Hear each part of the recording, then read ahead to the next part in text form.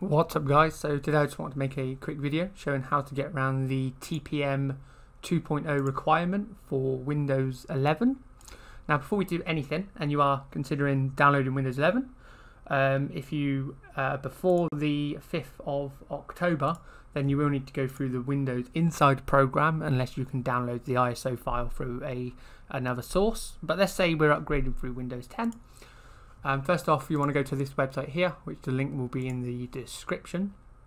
You want to scroll down, and where it says register, you want to register with your Windows account that you're logged into Windows on. So once you've registered for that, you'll get this option here for open settings, but we don't need to click that yet. We need to look at our PC requirements. So at the moment I am on a very old PC that does not have TPM 2.0 enabled. If you've got a newer PC, then you can just enable it in the BIOS, depending on your motherboard.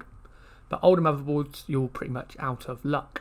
But you can download this PC Health Check app. This is directly from Windows.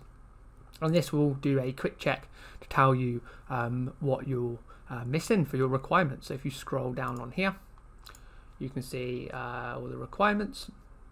Unfortunately, my processor isn't supported, even though this is a Sandy Bridge CPU, which I thought would be allowed. We can see here our TPM. We have no TPM support on our PC.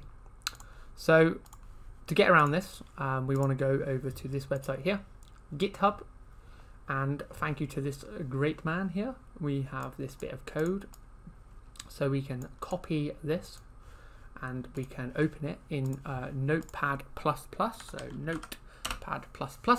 If you don't have Notepad++, then go ahead and download it on the internet. So copy the code into here, and we want to save as desktop, and save it as this file here as a batch file. Okay, so once you've done that, we will have this file here on the desktop. Now if you click this, it will open in, so double click and it will open a PowerShell window. So you click yes, and it will do it automatically. So we can see now that the skip TPM is installed. Now if you want to reverse this, so you just want to go back to normal, then run it again and it will say removed. So that's it, that's all we need to do for the check. Now if we go back to our PC Health Check and we do the check, we will still see that TPM is amber, so not supported. However, that's because this is picking up the hardware, but that check thing that we just did basically just does it at Windows level, so it sort of bypasses the Windows check. Okay, so once you've done this, we want to go back to our Windows Insider, and we want to open the settings for our Windows Insider program. Now here, there is a button right here you need to click for Get Started. So you click that one, and there'll be a few options on there you need to just go through, basically asking if you want the developer build or early adoption build. So you just click OK, and you'll do a restart, and once the restart's complete, you'll come back and you'll have this here. So at the moment, mine does not work because my CPU is not supported, but at least now the TPM requirement, the TPM 2.0 isn't required. So okay, so once you've enabled that batch file, you want to go ahead, you want to go over to Windows Update, and you should see the Windows 11 build displayed here.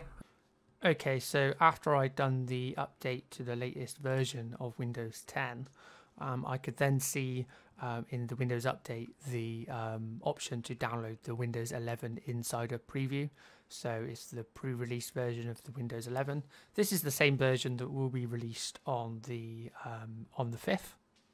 So it looks like the patch did work. So it did bypass our requirements, not only for our CPU, but also for our TPM 2.0 requirement. So hopefully this video has helped you guys, and yeah, let me know in the comments if it's worked for you, and I'll see you in the next one. Goodbye.